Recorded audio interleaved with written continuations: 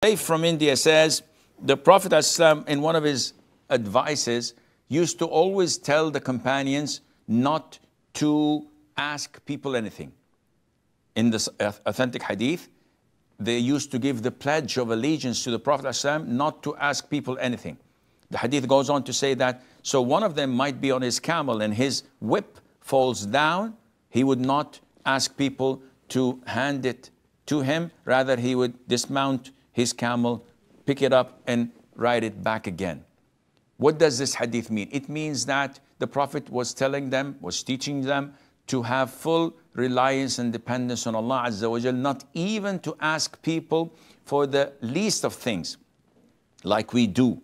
But is it haram? No, it's not haram. If I ask someone to bring me a glass of water, if I ask a friend to help me carry a heavy box, if I ask someone to put a good word for me with his boss because I'm applying for a job tomorrow, all of this is halal. But is it the best scenario? No, it is not, and one should avoid it, and Allah knows best.